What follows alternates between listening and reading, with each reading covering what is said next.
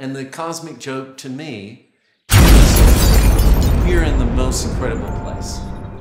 The sky is a work of art.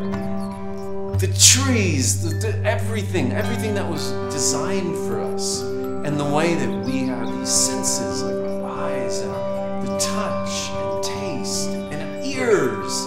And we can make music and we can make incredible food. And but the kicker is, you're gonna die. You don't know when. You don't know where you're going. And we're all crazy. So there's not only everyone out there, but your own mind is gonna tell you all kinds of stuff. Like you look in the mirror, you're ugly, you're fat, you're stupid, you can't do that.